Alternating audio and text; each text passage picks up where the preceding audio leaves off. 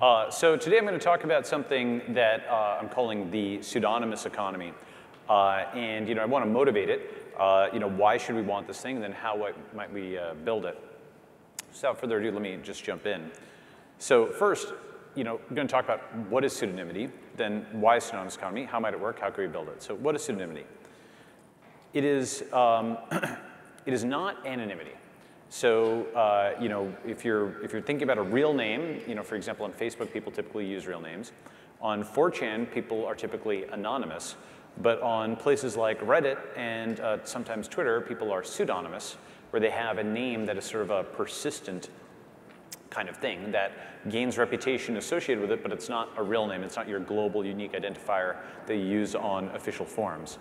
And the concept here of pseudonymity, the reason it's important to distinguish from anonymity is that pseudonymity provides accountability, but as we'll see, it's also a shield against character assassination. So one of the reasons I wanted to talk about this and direct people's attention towards this is I believe pseudonymity is as important as decentralization, albeit under, kind of focused on. And the reason is that while the Bitcoin network was decentralized, Satoshi Nakamoto was also pseudonymous, and that meant that the state couldn't play either the man or the ball. Okay, so it meant that you couldn't go after the person, who built the network, and you couldn't shut down the network itself. And that was critical in the early days of Bitcoin. And we're seeing some of, sort of the opposite of that now with like government hearings on Libra and so on. If you have a highly named network and it's centralized, you've got kind of both points vulnerable.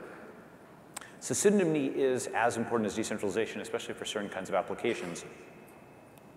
And one important concept is pseudonymity is not a 0-1, it's a continuum. So there's this really powerful concept called 33 bits by Arvind Narayanan. He popularized it as a prophet at Princeton. And the basic idea is that 2 to the 33rd power is 8 billion, or a little more than 8 billion, 8.6. And there's only 7-something billion people in the world. So with 33 independent bits of information, you can de-anonymize somebody.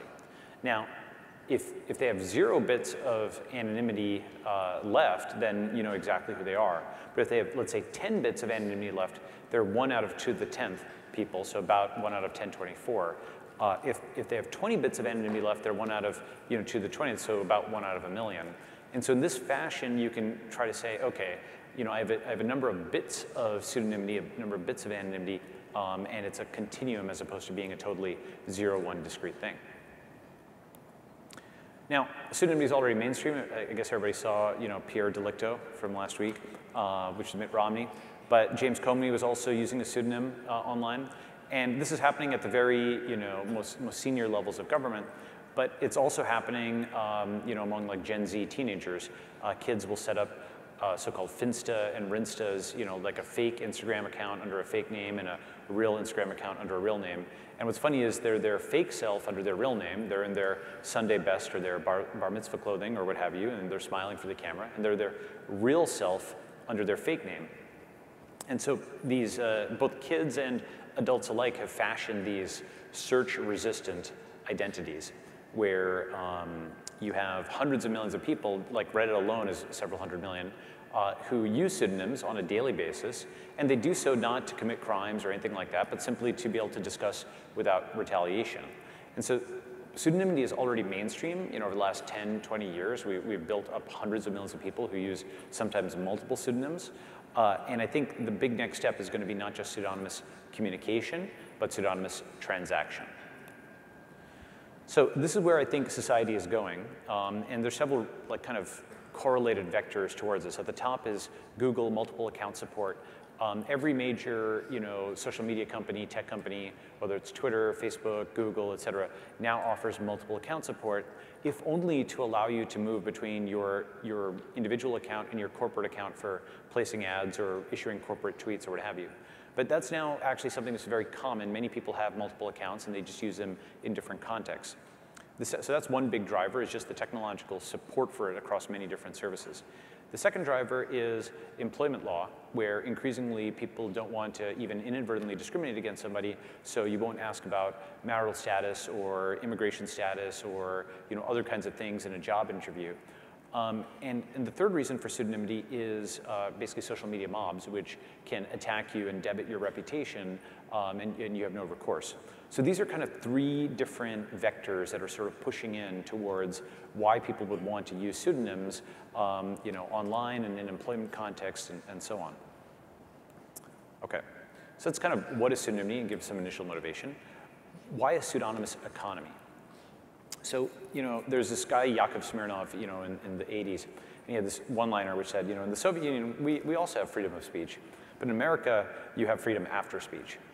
Okay, so the point of pseudonymity is it allows freedom after speech.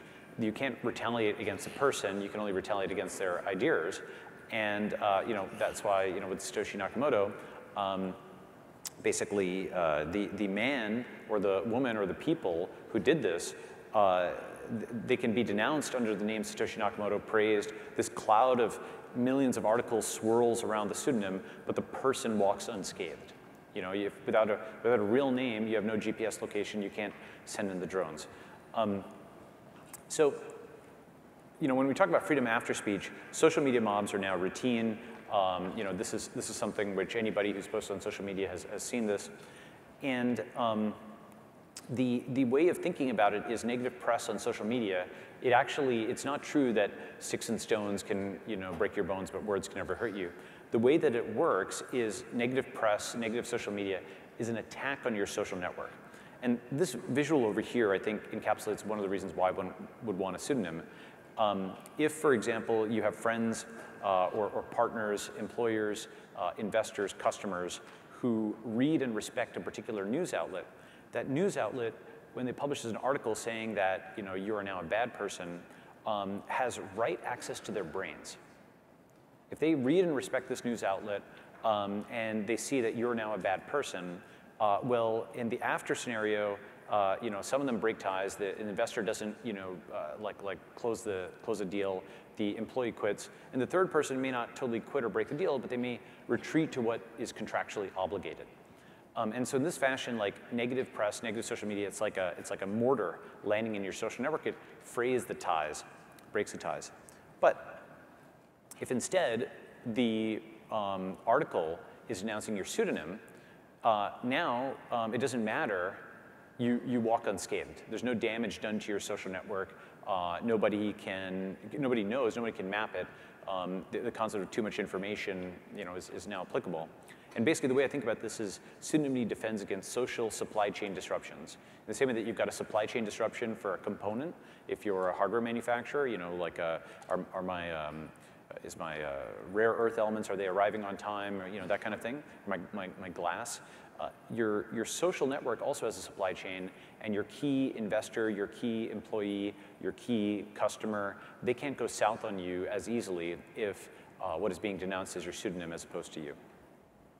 Okay, so how might a pseudonymous economy work? Well, the way I think about it is your bank account is your stored wealth, but your real name is your stored reputation.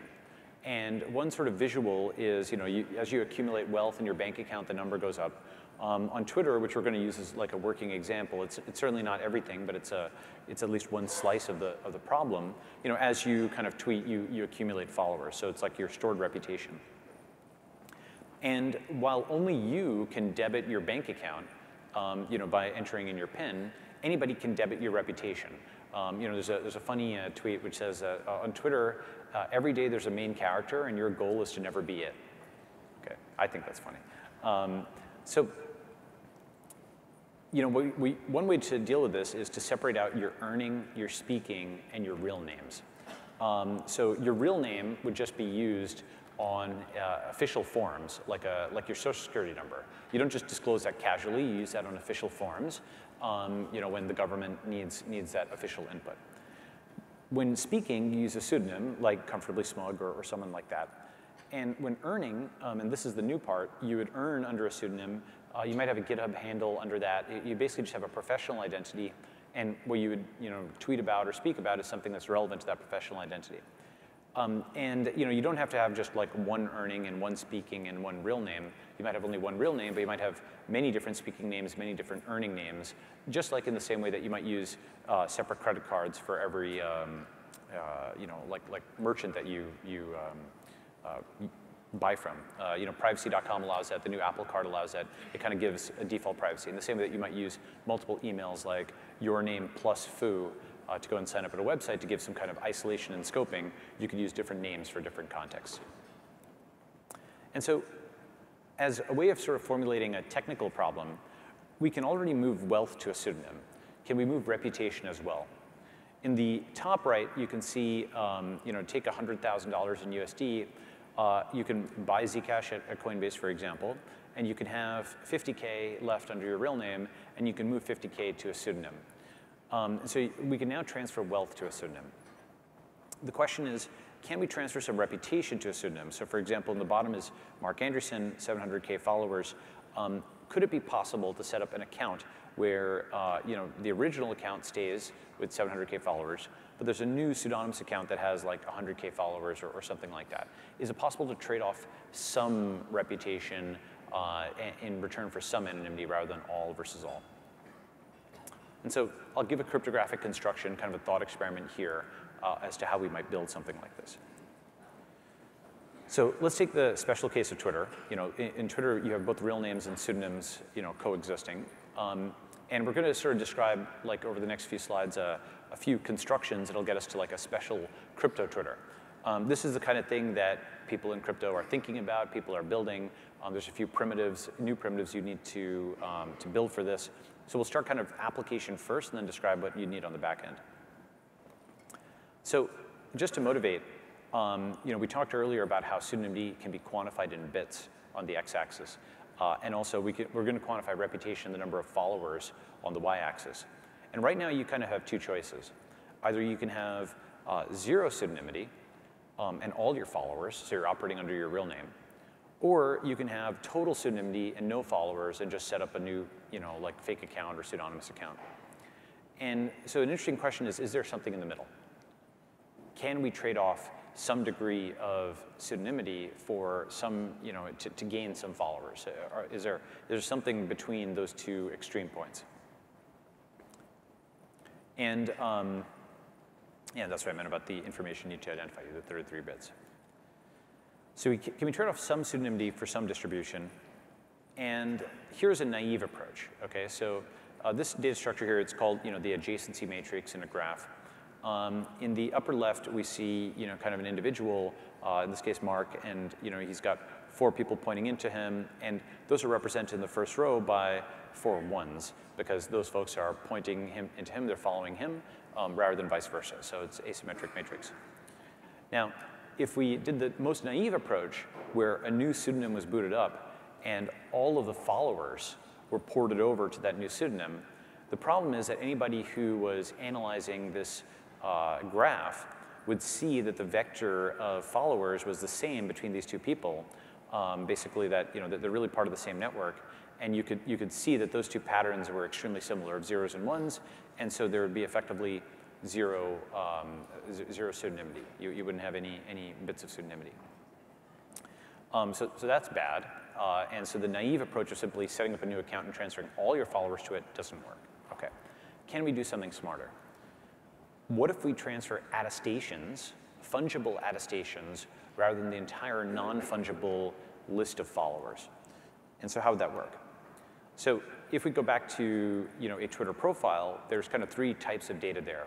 There's the data that is put there by the platform, like the user's verification. There's a data which is stated by the individual themselves, like their name, their location, their bio. And there's data that is input by third parties, like the followers, the likes, and their RTs. The first and the third are actually relatively hard to fake. The second, like the name, location, and bio, that's just self-attestation, so it's not as secure. But let's focus on the first one, the verification. What we could do is we could set up something where Mark sets up a new pseudonym, and then does a zero-knowledge attestation if the back end of this new crypto Twitter allowed it. That would push over the bit that says that he's a verified user. Okay? So let me linger on that. So essentially, you're moving something from one account to another account, like a zero-knowledge attestation. And what's cool about this is that if we think about it from the perspective of how much pseudonymity you're giving up, in the first case, you're completely unique. You have 0 bits of pseudonymity, anonymity. In the second case, if you're just a pure new fake account or pseudonymous account, you could be any one of the 330 million MAUs on Twitter. So you have about 28-something bits of anonymity. But there's about 330,000 verified users. So if you move over that bit of verification, you're now one of 330,000 verifieds. You've given up 10 bits of anonymity. And so we can now quantify the trade-off between pseudonymity and reputation. And that's new, and that's really, I think, interesting and powerful, because variants of this can be applied to all major social networks and so on. OK. So we're making progress. We've got a construction that will move over the fungible fields where other people share them. There's other people who share that verified flag, as opposed to the non-fungible follower vector, which other people do not share. OK. So but now the obvious question arises, well, can we do more? Yes, of course we could do more. You could also port over the fact that you have more than 100K followers under one account, or that you're followed by Jack, or something like that. And each such attestation that you port over, you can determine prior to porting it how much of a pseudonymity decrease it is. Of course, if Jack only follows one person, you have de-anonymized yourself by doing this, but you can see that prior to porting over that attestation. And of course, it's not it's some degree combinatorial. If you have 100,000 followers and Jack follows you, that is less anonymity than either one of those independently. So you just have to calculate the joint distribution. OK, very doable. But there's another problem that now arises, which is, OK, we've set up this new thing. It's got this verification and these other kinds of attestations attached to it. How do we get followers for this? And so there's another kind of construction which we'll want, which is something I call autofollow. So the idea here is that folks would be on a network like this in order to hear from pseudonymous accounts, in part.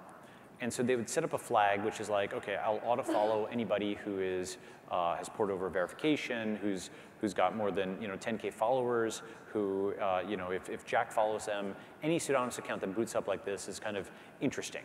It's just like you could follow a person, or you could follow a hashtag. You could follow pseudonymous accounts that have a certain level of these attestations. And so now you set up a pseudonym, and you move over verification. And now, because those 3 people have autofollow set up for verification, boom, you get some followers. And this is not that hard to implement if this is how the network is set up. But this would now start to have something where people could use pseudonyms on kind of a more reasonable level, and they could actually pull over some of their distribution. Moreover, they could know of their existing followers how many were set up to autofollow accounts that had particular attestations associated with them. So you could calculate how much followers you'd get for a particular pseudonym.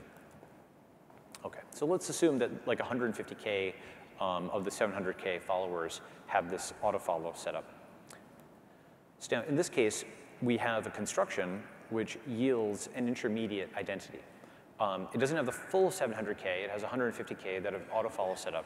It doesn't have full anonymity of 28.3 bits of being one of 330 million people. It's one of 330,000 people. But still, that's pretty good, right? We can quantify the reduction in anonymity due to porting over the attestation, and we can quantify how much distribution you retain due to autofollow. And this gives you a way of sort of configuring a anonymity reputation trade-off, and you can negotiate other points along that line. Now, this means we can now move both wealth and reputation to a pseudonym by kind of implementing these 2 new sort of back-end constructs. And there's different ways of doing this. You might set up a new crypto Twitter where you get a bunch of folks to move over there. There's a degree of strength in numbers, so you want to have a large enough critical mass. So that part I kind of leave as something we're going to have to build over the next 10, maybe 20 years. But so I'm well aware, kind of if you're a physicist, there's this concept of assume a spherical cow, and everything's become simple. So sort of assuming a crypto Twitter makes things simple, but this is sort of a motivational kind of thing, and I think it's interesting for crypto devs to think about an important feature of a crypto social network, so a bunch of people are building these things. So just in summary, we discussed what is pseudonymity. You know, you've got your real name, your pseudonym, and your anonym, and those are three different things. A pseudonym has persistent reputation. We talked about, you know, why you'd want a pseudonymous economy, and the answer is by separating out your earning and your speaking names. Having some social media attack on you doesn't affect your, you know, daily economics. It doesn't affect your social network supply chain. How could it work? We separate out your earning, your speaking, and your real names, and we build it with this cryptographic construct or something similar that allows you to trade off some anonymity for some reputation.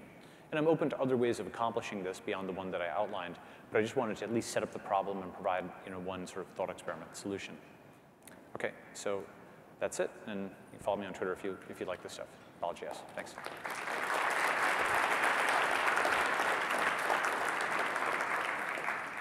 I think we have time for a question or two if people want to, yeah. Yeah, so the question was, how do you handle offline to online?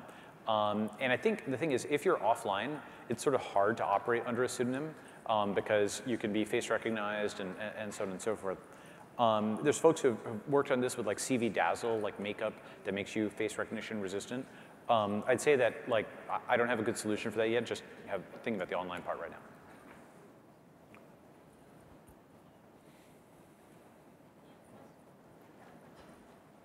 How do you handle the fact that you do content analysis? So you become pseudonymous and you're talking about the same topics in the same kind of voice. Great question. So her question is, how do you handle the issue of content analysis? For example, Joe Klein in the 90s wrote this book, Primary Colors, and was eventually de-anonymized with something called stylometric de-anonymization, where you can go and analyze the frequency of stop words, other kinds of things, and figure out who they are. Well, one answer is there's new AI techniques called style transfer. And just like you can transfer the style of like a wallpaper to another image, you can also have a style transfer thing that would have you write like Hemingway or write like Jane Austen. So you write your normal text, you punch it through style transfer, and it will translate it not into another language, but into the argot of another kind of speaker. And that's kind of an interesting way of sort of defeating stylometric de-anonymization. Look at my Twitter. There's a paper that I linked. Look, Balaji S stylometric de-anonymization. I don't think it's like I don't think there's a production one yet out there, but the papers are out there, so you can implement it. Sir. How do you keep people from selling the child accounts they spin up? How do you keep people from selling the child accounts they spin up? Well, it is certainly possible to do that. I don't even think that's necessarily bad. It just means that you have somewhat less trust in, you know, that user's kind of utterances or what have you. You might do something where, at least at the platform level, you link it to the same private key with their main account, and then if so, you know, you could do something where they would be giving up their money or their access to their money by doing that. There's various kinds of constructions. I think that's a good question.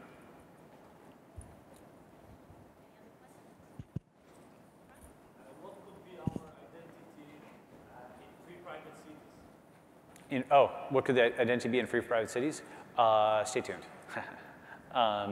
So the identity in free private cities, I think what's going to happen is that social media and cryptocurrency are causing the unbundling and rebundling of the nation state. And that's like a 20 or 30 or 40 year kind of voyage, and we're just at the beginning of that.